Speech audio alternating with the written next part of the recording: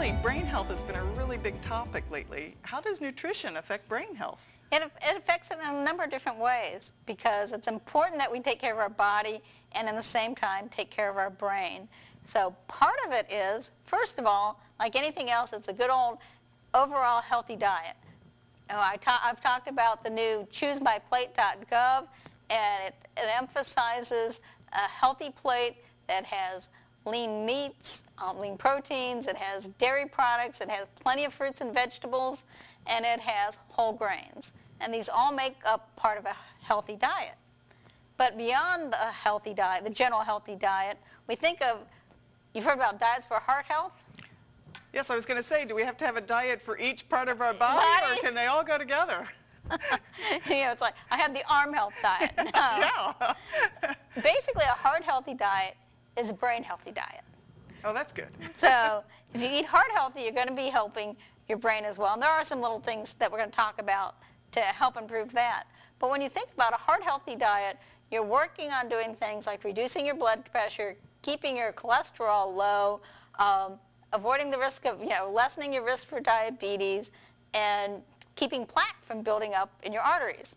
So you think of your brain that it's full of arteries and things like that, blood vessels, and you need to make sure that your oxygenated blood is moving through your brain, because if you're not feeding your brain cells, they're not going to function very well. So that's why it's really important for your overall health and also for your brain to eat a heart healthy diet.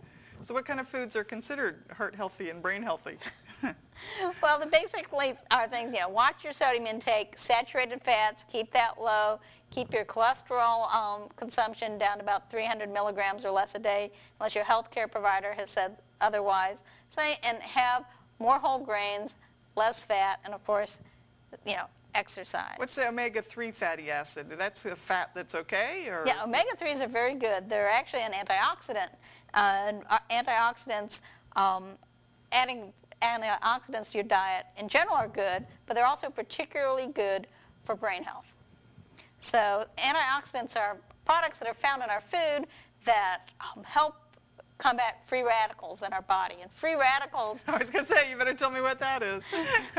Free radicals are substances that are formed, basically they're broken down substances or cells in our body that have been broken down because just kind of as the process of our cells, or if you smoke, ultraviolet light will cause free radicals to form. Pollution Things that kind of make your skin aged or your body age, and just age itself will release all of these free radicals? And so if you eat foods that are high in antioxidants, antioxidants have substances that the free radicals will use instead of taking electrons from your healthy cells. And so they substitute. They substitute. They take stuff from the antioxidants and leave the good cells alone, so antioxidants can help prevent diseases. Okay. So the antioxidants we want to think about with brain health, there's several of them.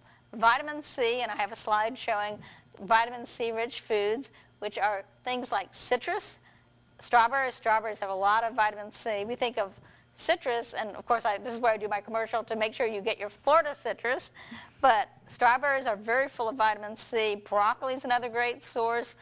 Cantaloupe is a good source of vitamin C as well.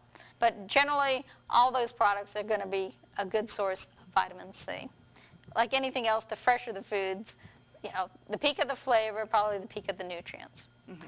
Another important brain healthy antioxidant are two vitamins from the B group, the B vitamin group, B12 and folate.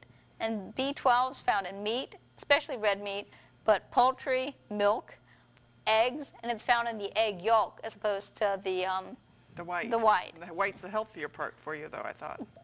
It's... They each have their benefits. Yes, because we hear about egg whites and that they're lower in cholesterol. So, but part of the new Choose My Plate guidance is that healthy people, unless your healthcare provider says otherwise, can eat a whole egg a day. So, and the yolk is the more vitamin-packed portion of the egg. So you might want to have one egg and then maybe have an egg white or something. But egg yolks are very healthy. So they help provide vitamin B12. And then folate is important for brain health, and it's also very important for pregnant women for helping with neural tube defects like spina bifida. But for your brain, folate's found in Orange juice, strawberries again, edible beans, and many, many cereals are fortified with folate and also vitamin B12. Now you mentioned strawberries again. I thought there's supposed to be a lot of berries like blueberries and even pomegranates, all these different things that are supposed to be really high in antioxidants.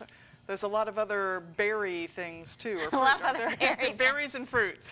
Exactly. And blueberries have been shown to be very helpful with, they are full of antioxidants as well. And there was actually a study in, I think it was 2005, where they fed mice a lot of blueberries and they had better brain balance, better balance and neural activity. So blueberries are great as well. Some other things that are really have good antioxidants are things like soybeans, chocolate, dark chocolate in moderation is a good source of antioxidants. And you mentioned omega-3 foods a bit ago. Omega-3s we don't manufacture. We do need to take them in. We need to eat them, and things like pink salmon, trout, white albacore tuna, and shrimp contain DHA, which is of omega-3, and then our healthy oils, we consider things like flaxseed, canola oil, soybean oils, also olive walnuts. Oil? Olive oil? I don't think I don't think olive specifically has omega-3s. However, it is a healthy oil. I could be wrong on that one about the omega-3s, but olive oil is generally considered a very healthy oil. So those are important to get in your diet as well. You said walnut oil or some walnuts, nuts. Oh, okay. Some nuts have. And there is walnut oil. Okay. But walnuts. I know there's some almond milk now that you can get. That's just I don't know how. I haven't tried that yet, and I haven't read the nutrition label. Okay. Although I do know somebody drank it, tried it, and said it was very good. Some other good antioxidants for our brain health are beta-carotene, which we get in yellow. Yellow food groups. Mm-hmm. Things like sweet potatoes, carrots, kale, and spinach. Even though they look green, they actually do have quite a bit of the yellow pigment in them. And some other leafy greens. And winter squash, also an orange one. And also something important to get also is vitamin E, another important antioxidant for our brain health. And that's found in vegetable oils and leafy greens again. So think about when you're buying your stuff for your salad, make sure you get that dark green leafy lettuce. What about spinach. the red lettuce? Yes. Okay, that would have that? The more colorful your food, the more antioxidants you have. So, they're more vitamin packed than kind of the paler ones. So make sure that you're eating really colorful foods, and don't eat just one color, because if only there was like the perfect food, that you eat this, it's the perfect food. There's no such thing. You need to eat a variety of foods and get a variety of colors.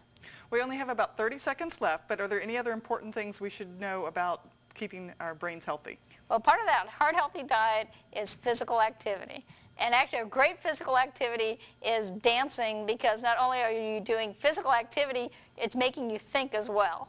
So if you dance ballroom type dancing, you actually have to have a pattern you follow. Yes, okay. But physical activity, you're getting that oxygen and blood moving through your brain, and it's going to be healthy. So eat right, exercise more.